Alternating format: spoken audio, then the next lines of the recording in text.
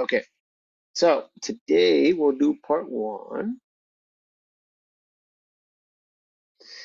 Today we'll do part one of the end of our foundation course or foundation lesson, returning to his paths, right? So that's what we've been trying to break down. We haven't uh, dived into all the historical context and all the details. We have tried to build a solid ground, a solid foundation on what is this that we call our faith, and how is it relate to probably Christianity, or how it doesn't relate to Christianity, or how can we differentiate what is knowing God and what is following God, right? Or what is knowing Jesus or knowing about Jesus or Yeshua, right? So the more we understand that is knowing God and understanding what He requires of us and what His desire is um, from us in the same way from Jesus or Yeshua, what He desires from us and who He is and what He represents, the more we understand that, the more that we respect that, then the more we will be able to grow, we'll be able to mature, not only in our faith but in our lives, right? And how we manage ourselves in the world that we live in which we are conflicted because we grow up in a culture that not necessarily is seeking to do God's will, um, but they do um, enjoy the benefits of God's creation. And so we have to understand that God intended creation and humanity to fulfill a specific purpose and design um, that is completely tied to Him, the Creator.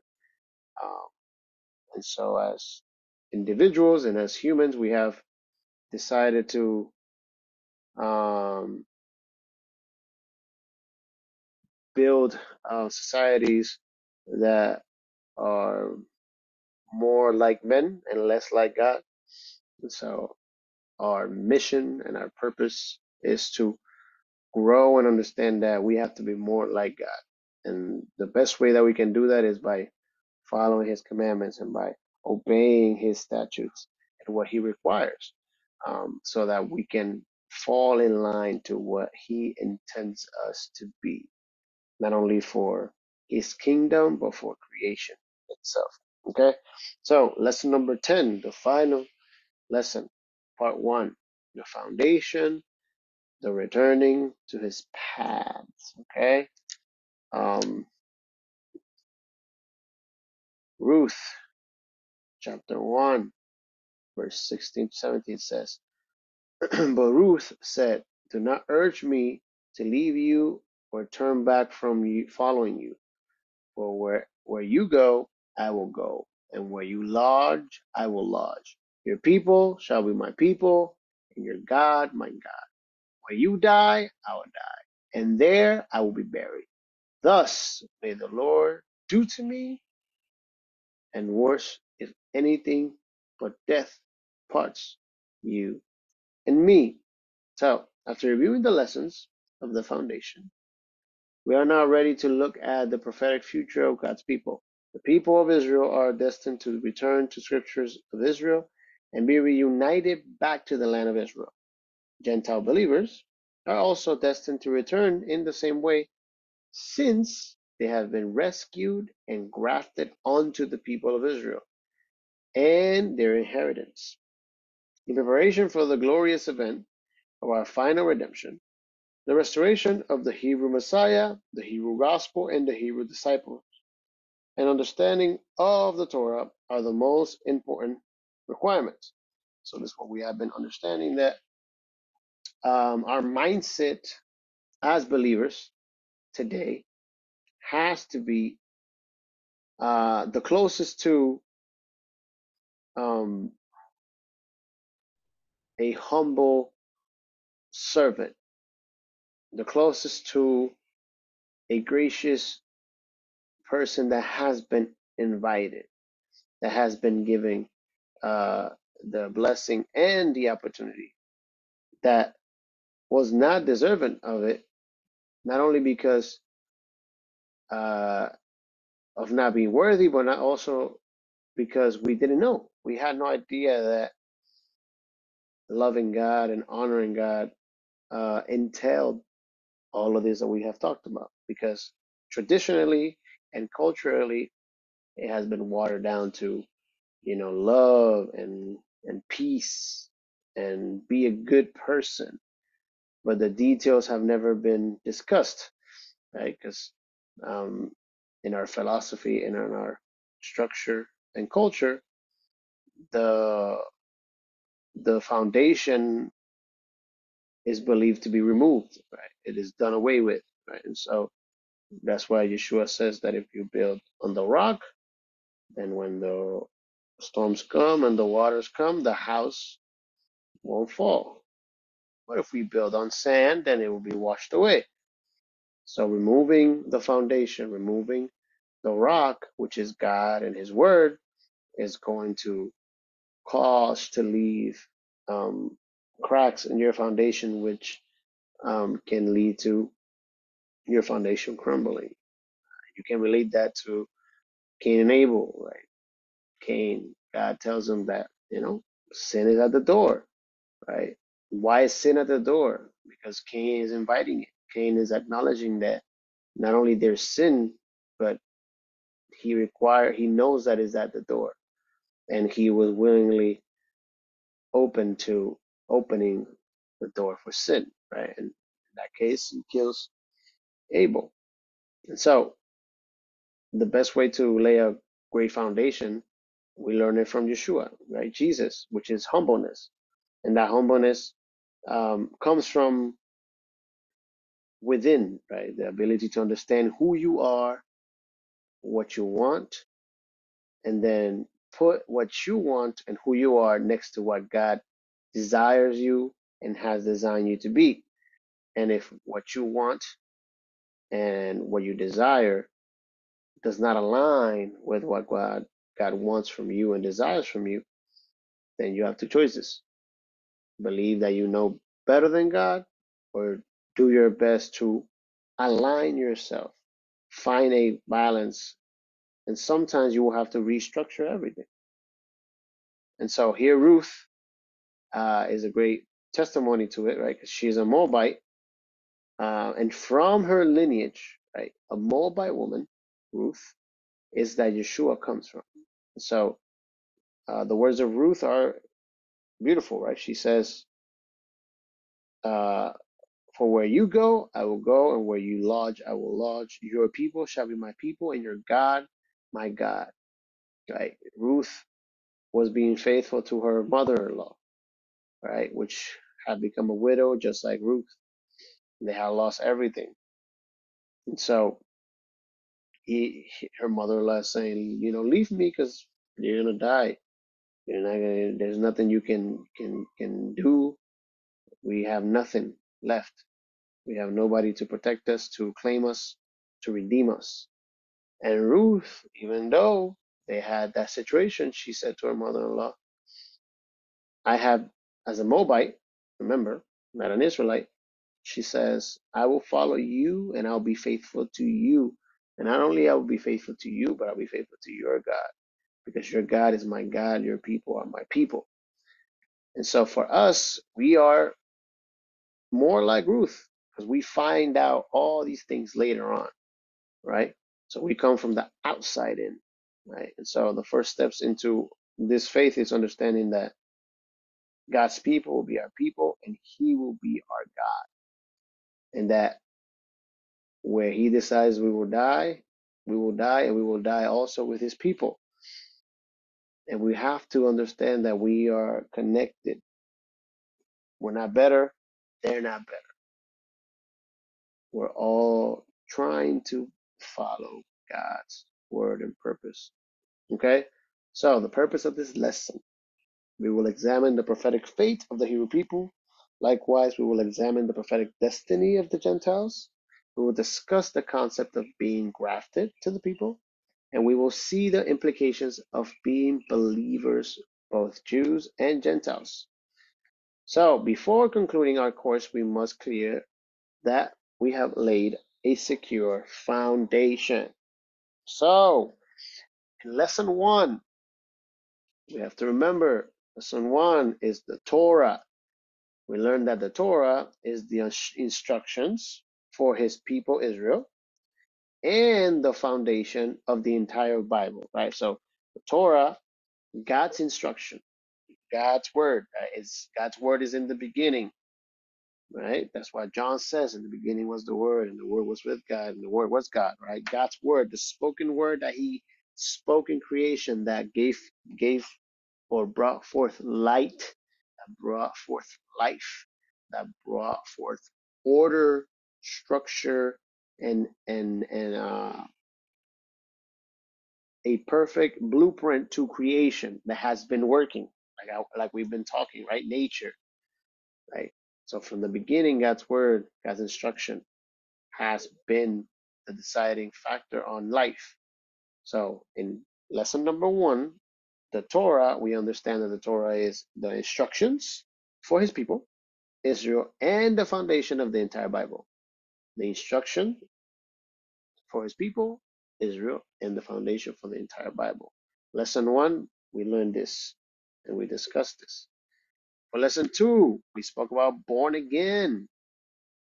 Salvation is by grace only, but its result is the new creation, right? You're saved by grace. Good. Now, the result is that you are new. You're a new creation, living in the justice of God, right? So just because you are saved by grace, it doesn't stop, because now you have to live, right? You're saved. That means that if there is saved salvation, then you have life, a new life. And in this new life, how do you live? According to what God dictated was justice, righteousness. What God dictated was mercy and goodness. Okay? So, lesson number 2, born again. Salvation is by grace only, but its result is the new creation living in the justice of God. Now, in lesson number 3, the covenants of promise, Jeremiah 31, verse 31 to 33 says, Behold, days are coming, declares Yahweh, when I will make a new covenant with the house of Israel and with the house of Judah, not like the covenant which I made with their fathers in the day I took them by the hand to bring them out of the land of Egypt, my covenant which they broke, although I was a husband to them, declares Yahweh. But this is the covenant which I will make with the house of Israel after those days, declares the Lord. I will put my law within them on their hearts, and I will write it, and I will be their God, and they shall be my people. Now, lesson number 3, the promise, the covenant of promise is that this new covenant, this renewed covenant, right, which is in the New Testament, this new covenant does not cancel the Torah, because the Torah is part of the new covenant. But when the first Torah was given, they didn't accept it in their hearts. They obeyed it out of fear, out of survival, right? Because we see it in Torah, in the last Torah portions, and we will discuss it in this week's Torah portion also, right? Every time they decide to take matters into their own hands, they say, Shalach lecha, they send the spies. They come back and say, yes, the land is good, it's fruit, good, but they have these guys and these guys, Anach, Amalekites, and so they're bigger than us. We shall go back to Egypt, right? And so they constantly um, are acting in a sense of survival, right, and disobeying God. And so it demonstrated that they're not necessarily following God out of love and out of acceptance of what they have received from heaven, but mostly based on results, right? So they obeyed the commandments. If they saw results right away, good. But the moment that they had to be responsible and they had to do their part, then they will rebel and question, etc., etc. But he says that now in this new covenant, it'll be in our hearts. It'll be within the people, and he will be our God, and we will be his people. So, lesson number 3, the covenant of promise in the new covenant, it does not cancel the Torah because the Torah is part of the new covenant. You cannot remove it. Lesson 4, we learn about Yeshua, Jesus Christ, Yeshua our Messiah. Yeshua was a loyal Jew. He was a Jewish man, a Jew from the tribe of Judah. He was without sin, meaning that he obeyed the law. Did he obey the whole law? No, not the whole law, because not the whole law applies to him. The law for the woman doesn't apply to him. The law of the Levites doesn't apply to him. But the law, the part of the law that applied to him, he kept it. And he kept it to the highest standard, which made him the Torah made flesh, because he took God's word and put it in his heart, and he manifested the best version of a human obeying God's word. So our master, our teacher, our rabbi, Yeshua, was a loyal Jew, right? Without sin, meaning he didn't transgress the Torah because he kept it, and he became the living Torah. The Torah made flesh based on how he lived and how he acted and how he treated others in obedience. Lesson 5, we talked about discipleship. Discipleship is the art of imitation. A disciple imitates their teacher. And the only way, like I told you guys, the only way that you will imitate your teacher is if your teacher is imitating God. And how does your teacher imitate God? Seeking God's will, seeking God's purpose, seeking God's wisdom. Not his own, but God's. And if your teacher, even though he's not perfect, right, even though he's not Yeshua himself, but if that teacher is doing his best and you see that he is seeking God's purpose and desires God's will, then you imitate. But you should always understand that above your teacher is Yeshua, and above Yeshua is the Father. So once you master the art of imitating your teacher, you have to master the art of imitating Yeshua.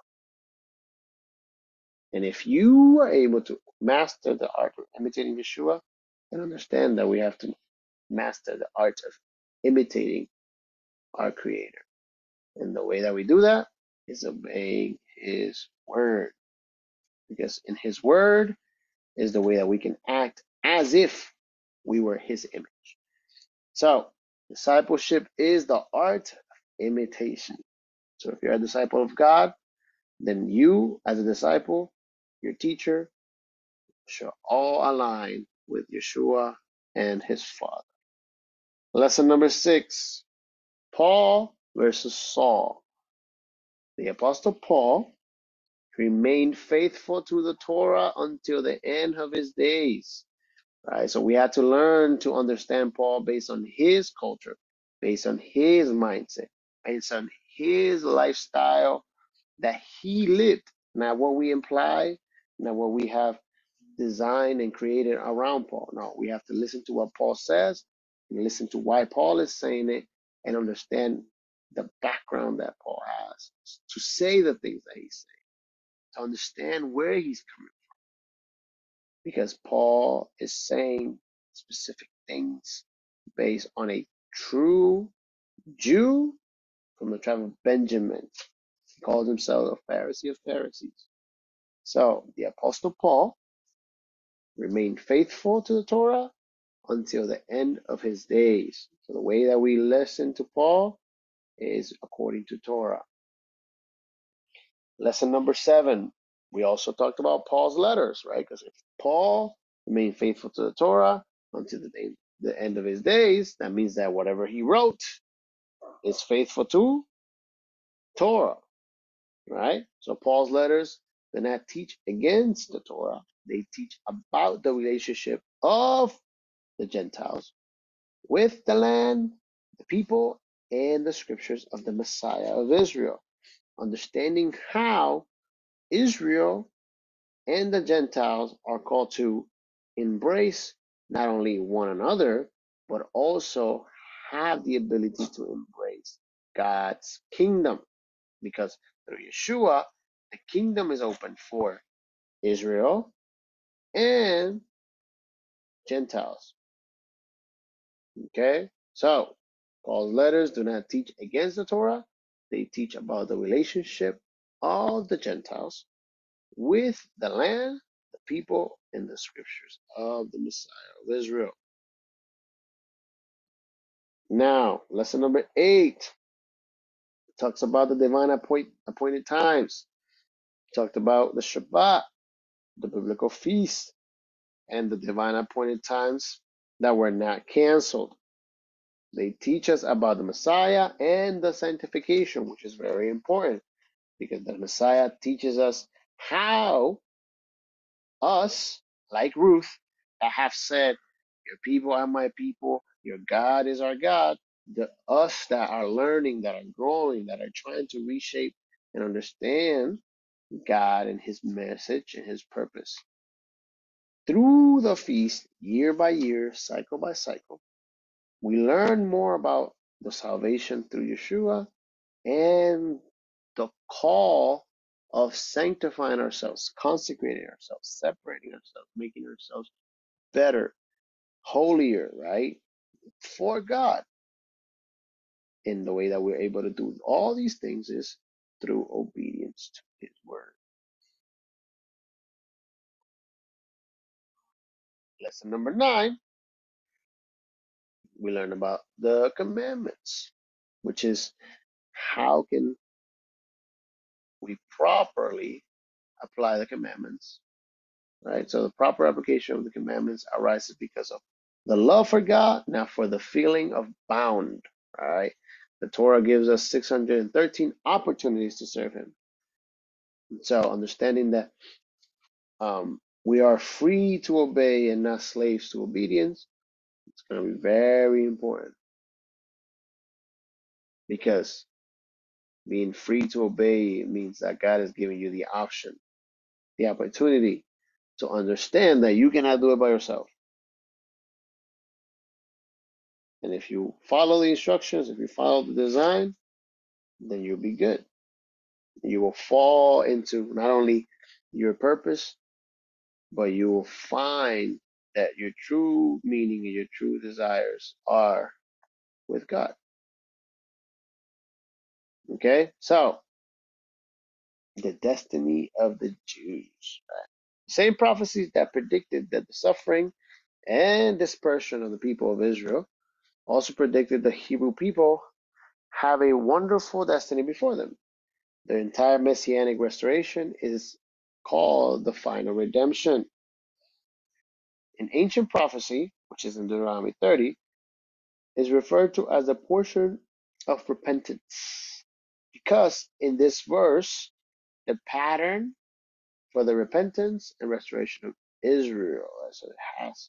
Deuteronomy 30, verse 1 through 5 says, so it shall be when all of these things have come upon you, the blessings and the curses, right? So this is obviously when he's finalizing the presentation, the establishing and reiterating of the Torah to the new generation in the desert before they enter the land, across the Jordan. And they speak about the blessings and the curses. Here is what it says. And you call them to mind in all nations where the Lord your God has banished them. Right. So it says, so it shall be when all these things have come upon you, the blessing and the curses which I have set before you, and you call them to mind in all the nations where the Lord your God has banished you, and you return to the Lord your God and obey him with all your heart and with all your soul, according to all that I commanded you today, you and your sons, then the Lord your God will restore you from captivity and have compassion on you and will gather you again from all the peoples where the Lord your God has scattered you. If your outcasts are at the ends of the earth, from there the Lord your God will gather you, and from there he will bring you back. Your God will bring you into the land which your fathers possessed, and you shall possess it, and he will prosper you and multiply you more than your fathers. Okay? So this is the destiny. And the destiny is tied to teshuvah, repentance, right? With the root word shuva, to return, to come back. And so you will see this happen a lot in life. When you make mistakes, you get too stubborn, right?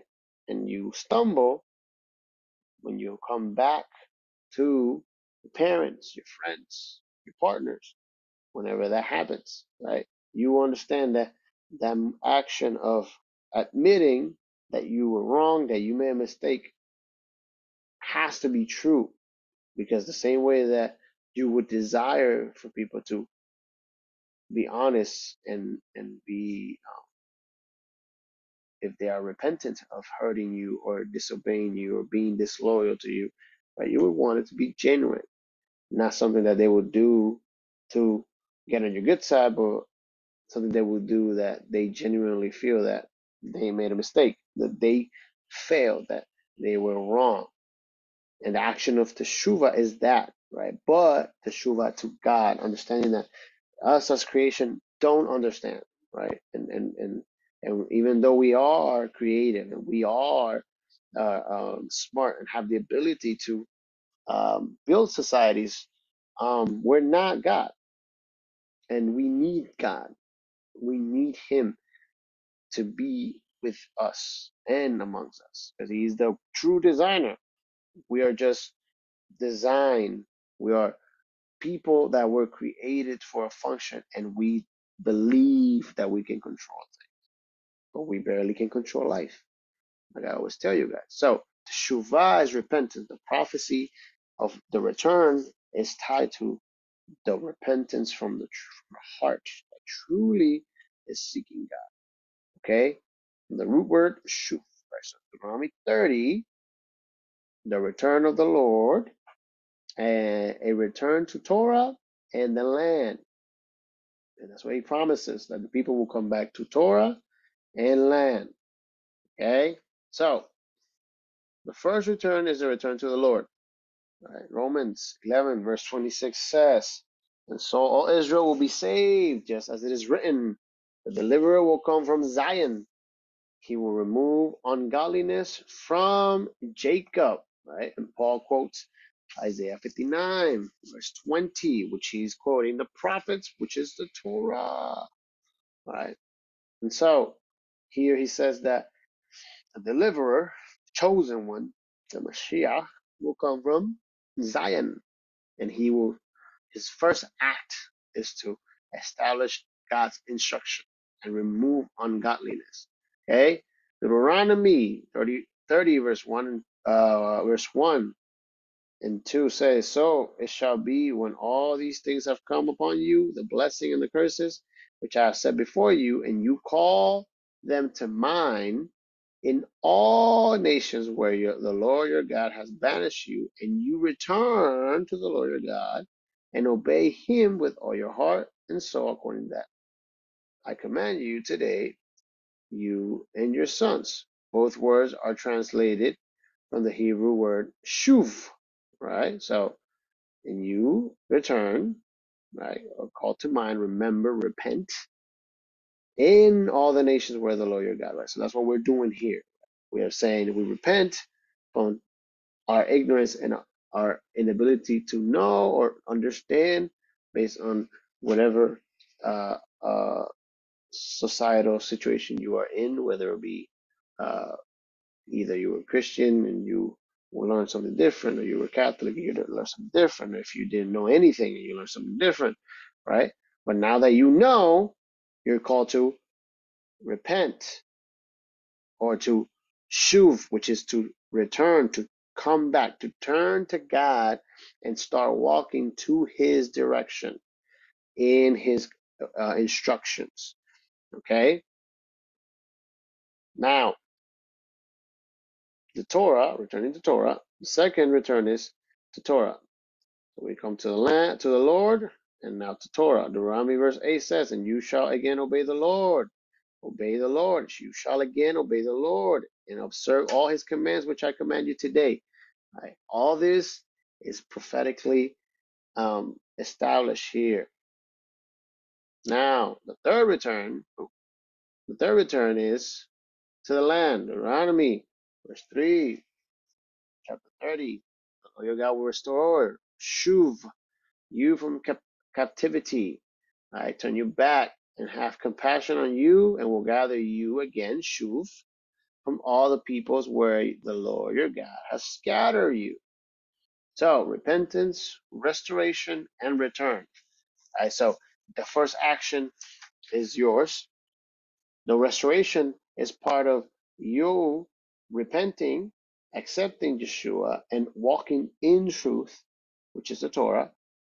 And in that process, you're returning. So you repent, the individual, Alex, I repent, right, in the example. And how do I restore this? Okay, I accept Yeshua as my Lord and Savior, understanding that by grace I have been given this opportunity through Yeshua. And how do I return? By walking in God's commandments and statutes. Okay? Is that me making it up? No, we're going to read it once more. Deuteronomy 30, verse 1 and 3 says, and it shall come to pass when all these things shall come upon thee, the blessings and the curses which I have set before thee, and thou shalt repent in the midst of all the nations. That's where we are. Whither the Lord thy God hath cast thee, and shall turn unto the Lord thy God, and obey your voice, according to all that I command you this day, you and your children, with all your heart and with all your soul. Then the Lord will restore your captivity and have mercy on you, and shuv, return, and will return all the nations whither the Lord thy God has scattered thee. Okay, so the point made is repent from your sins, repent from your ignorance, repent from your ununderstanding. Look to me and the wisdom that I have given you through my word. Walk in it, and you will find your way back to me through the people, the land. Because, like Ruth said, your people will be my people, and your God will be my God. And guess what? Through Ruth, a woman from the nations, Moabite, came the deliverer. You can never forget that. Now, the final redemption, according to the scriptures of Israel, there will be a final meeting at the end of time in the land of Israel. In Judaism, this meeting is called the final redemption. Okay? In the final redemption, the Messiah will, right, make Israel return to the Lord. He will make Israel return to Torah, and will make Israel return to the land, right? So the Messiah is going to make Israel do all these things. The Messiah in Judaism will make the people of Israel return to the Lord, the Torah, and land. The Lord, Torah, and land. To God, Torah, and land. Right? Zionism and Messianic Zionism. Right? Now, Zionism was a secular international political movement which was dedicated to the call to return to their land, to the people, to the Hebrew people, right? Uh, Year in which the restoration of Israel began, which was in 1948, right? And this, quoting here as the fulfillment of Deuteronomy 5, the Lord your God will bring you unto the land which your fathers possessed, and you shall possess it, and he will prosper you and multiply you more than your fathers, right? And that's, you can definitely see that now today in Israel, right? So they're back, right? So Deuteronomy is amazing how Deuteronomy 30 verse 5 is being fulfilled, right? But to us, it seems like, oh yeah, it's Israel. But God's word itself is consistently being manifested, right? And we can ignore it, but it's there. Okay. Now it says, is this the final redemption, right? So now that we see in Israel, there's the people of the Judaism, right? Jewish people are in Israel. They have possessed the land, and they become fruitful. They have multiplied there also. And so what we have in Israel is that the final redemption. The state of Israel today is not the final redemption. Zionism and the state of Israel are only the beginning of the return of the promised land. Certainly, our prayer is to bless the land and the state of Israel because it is the beginning of our final redemption, right? And so you always, always, always, if you learn anything from last week's Torah portion, Shalach Lecha, is that you don't speak negatively about the land because that's where God's name, that's where God put his name. So you never talk about or negatively about the land of Israel because that's where God said, my name is there. And that's where I've chosen for my name, for my dwelling place. And even though the temple's not there, and even though there is a mosque there, understand that that place is where God's kingdom will be erected again. The temple will be erected. Heavens will open and Messiah will come to Jerusalem. So we have to pray consistently that even though what we see now is not the final redemption, it is the beginning of the final redemption. Okay? So, the fate of the Gentiles. The final redemption for the Gentiles that now are not Gentiles no more, right? Because Gentile means without law.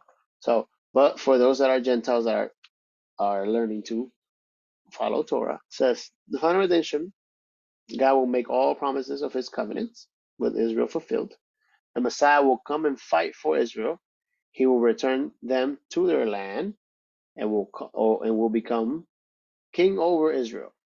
He will reign over the entire Davidic kingdom, but where are the Gentiles in this kingdom? Right? That's a good question. Where are the Gentiles? What is their part in this? Right? In Zechariah chapter 8, verse 23 says, thus says the Lord of hosts, in those days, 10 men from all nations will grasp the garments, the seats of a Jew, saying, let's go with you. For we have heard that God is with you. The 10 men in the Torah is the minimum number of people to form a congregation. In those days, 10 men from all nations will grasp the garment of a Jew. Revelation 5 verse 9 says, they sang a new song saying, worthy are you to take the book and to break its seals. For you were slain and purchased for God with your blood. Men from every tribe and tongue and people and nations. Okay? Minyan in the Hebrew is a group of 10 qualifies as a congregation. So Genesis 18 verse 32 says, then he said, oh my God, the Lord not be angry, and I shall speak only this once. Suppose 10 are found there. And he said, I will not destroy it on account of 10, right? This is talking about Abraham, where he's going back and forth with God and trying to protect Sodom and Gomorrah.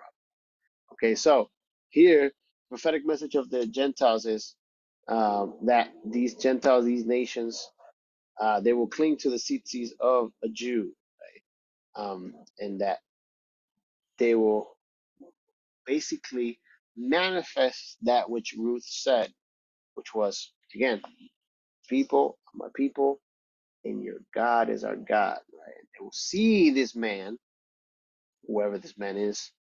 Obviously, we understand that is Yeshua. Once they see this man, they will grab onto the tzitzis, right? Which the tzitzis, symbolically in the command, they represent the commandments, right? So the tzitzis are there for you to remember that you are in covenant with God, that you are a prince, right? In a kingdom of priests and a holy nation, right? So the tzitzis remind you that you follow God's commandments, you follow God's instructions, you follow God's word. You are representative of His kingdom, and so when you cling to the tzitzis of this Jew, what you're clinging is to that which God called a kingdom of priests and a holy nation based on His commandments. Okay?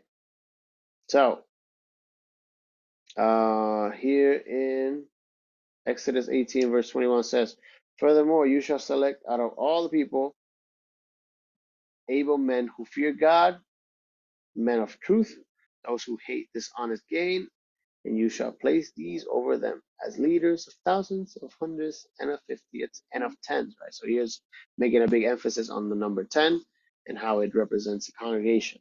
Okay. Now, Numbers, the commandment of the tzitzis. So you guys know and remember Numbers 15, verse 38, 39. Speak to the sons of Israel and tell them that they shall make for themselves tassels on the corners of their garments throughout their generations. And they shall put on the tassels of each corner a quarter blue. It shall be tassel for you to look at and remember all the commandments of the Lord, so as to do them and not follow after your own heart and your own eyes, after which you played the harlot. All right, so remember, the imagery of the 10 nations or the 10 Gentiles or the 10 people grabbing onto the cities of the Jews encompasses everything that we have been talking about, right? The commandments. It embodies remembering that to follow your own eyes, which is that's what Yeshua teaches, right? In your own heart, but to remember that you are clinging to God's command, to clinging to His desire, His wisdom. Okay, Malachi chapter 4 verse 2 says, "But for you who fear my name, the Son of Righteousness will rise with healing in its wings." The tzitzis, right? That's in the Hebrew. It represents the tzitzis. And you will go forth and skip about like calf from stall. Siti, the fringes, tied to the four corners of the mantle with which they are covered. The commandment was given to all children of Israel, men and women, especially when wearing a robe like the talit. So these tzitzis in the prophecy represent that the son of healing will bring healing through its wings, right? And this is metaphorically talking about Yeshua, right? Yeshua himself, in the case of the woman with the fluid of blood, what does she do? She clings to the tzitzis of Yeshua, and in that moment, she's healed, and hence fulfilling Malachi 4, verse 2, which talks about the Son of Righteousness will rise with healing in its wings, right? So the talit or the tzitzis, right, the talikatan, that where we wear the tzitzis under our shirts, are descriptive of wings, right? Metaphorically, when you wear the talit, it is like wings. And so if you ask Pablo, he would show you. And so The tzitzis are a big representation of God's kingdom, God's word, and not to follow your own heart and your own eyes. Okay, so the kanaf, which is the corner of your tzitzis, I mean of your garments, whether it be the talit or the talikatan, you will see that the talit and the talikatan have these corners where the tzitzit is at, and that's where um, the reference of the wings is, right? The kanaf. So it says the kanaf, which is the corner or wings, are the corners of the mantle that is regularly used among the Hebrews. It is the talit or mantle that is used to cover itself while praying. Its corners are tied to the tzitzis. Zechariah chapter 8, verse 23 says, in those days, 10 men from all nations will grasp the garments of the Jew, right? The tzitziot in scripture represent the commandments. The Jew mentioned in verse of Zechariah chapter 8, verse 23 is the Messiah of Israel. The 10 men are the Gentiles who have clung to the Messiah and his commandments, right? When it talks about a Jew, it's talking about Yeshua. Okay? Isaiah 2, verse 3 says, and many people will come and say, come, let us go up to the mountain of the Lord, to the house of God of Jacob, that he may teach us concerning his ways, and that we may walk in his paths. For the law will go forth from Zion. And that is our desire that Israel becomes prosperous, that Israel is able to build that temple. And whenever the Antichrist and all those things that prophetically are called to happen, we have to be consistently looking to Jerusalem and understanding that there Yeshua will be reigning, and we will go up there rejoicing because eternal life with our God and our Creator is near. Okay? So we're going to close out with Isaiah 56 says, who is the Gentile who takes the covenant and the Shabbat in Isaiah 56? So I'm going to read it from there. Let me see if I can switch it to the Bible. Let's go to Isaiah 56. Says, can you guys see my screen? Good? Yes. Okay. There you go. All right. Isaiah 56 says the following. Thus says the Lord, preserve justice and do righteousness, for my salvation, right? My salvation, and the hero is Yeshua, right? My salvation is about to come, right? It's very interesting. Let me see if I can put it here. You can see. It says here, Yeshuot, right? Says, my salvation, my Yeshuot, is about to come. My righteousness to be revealed. How blessed is the man who does this, and the Son of Man who takes hold of it, who keeps from profaning the Shabbats, and keeps his hand from doing any evil.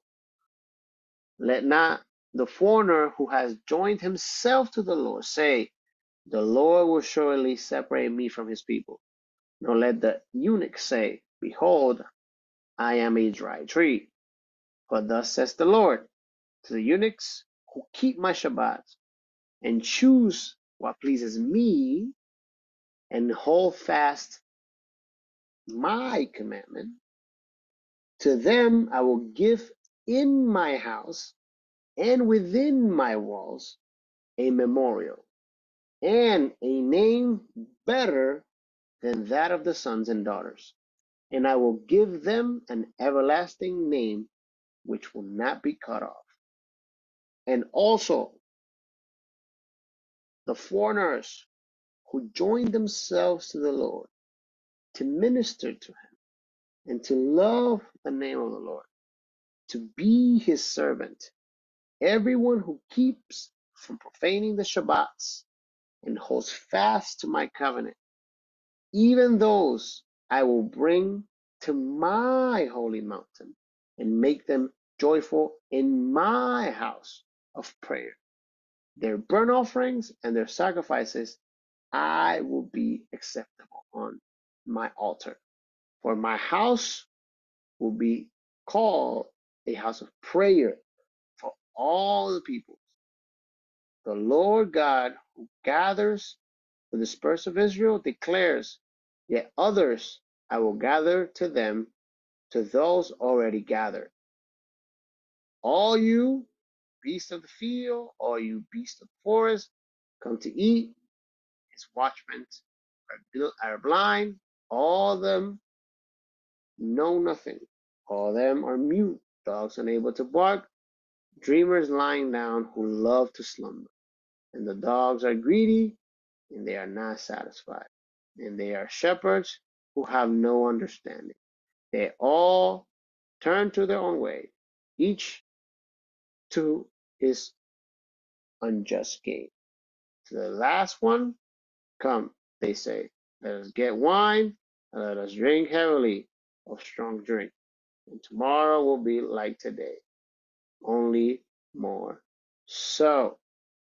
So, very interesting how here talks about the eunuch and the foreigner embracing God's Shabbats, what pleases God, and hold fast to God's covenant, right?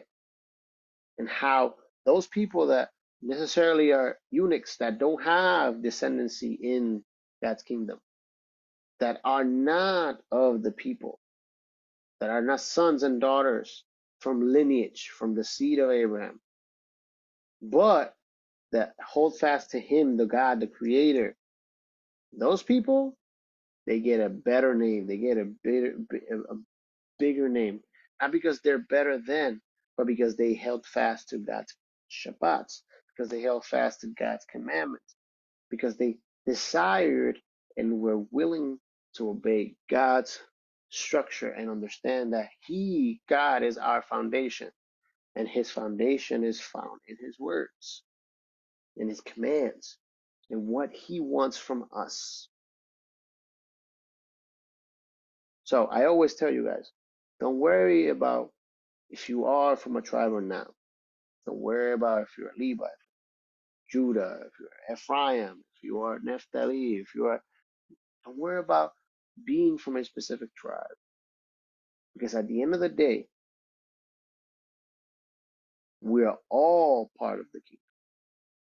Whether you have lineage or whether you're grafted in. But God is not looking for lineage or grafted. He's looking for those that are willing to do His will. Because only the ones that are willing to do His wills are the ones that are rightful heirs to the promises. Whether if you have lineage or whether you are grafted in, you have to understand that your heart has to keep the Shabbats, choose what pleases Him, and hold fast to His covenant. Because He Himself says, I will give you in my house and within my walls a memorial and a name better than of sons and daughters. And I will give them an everlasting name which will never be cut off. So, for part one of lesson number 10, remember, our foundation is our Creator. Our foundation is God's Word. And the more we do our best to imitate our Messiah and imitate our God as disciples, as teachers, as human beings, then we will build a better world and we will start the restoration of God's kingdom. And when in Jerusalem there's war, we pray for them. And when in Jerusalem there's success, we pray for them and we are joyful of their success. Because remember, in Jerusalem, in that land, God put his name. And in that land, all of us will see the manifestation of God's prophetic word.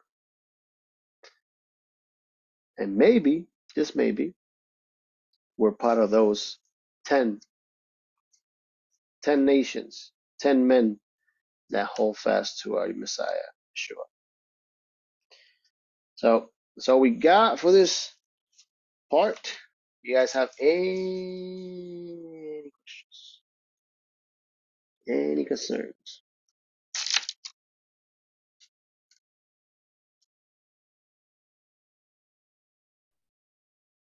Not for Nope. me. Okay. Kiaris?